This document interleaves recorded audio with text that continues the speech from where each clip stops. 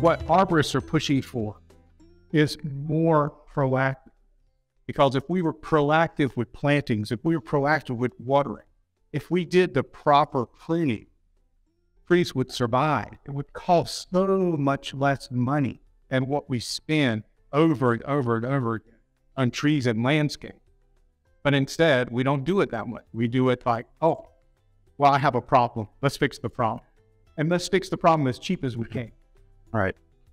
Yeah, being proactive is just, it's get a consultation with an arborist and you'd be shocked at what they'll find out there. Things that are big problems that you didn't even know existed.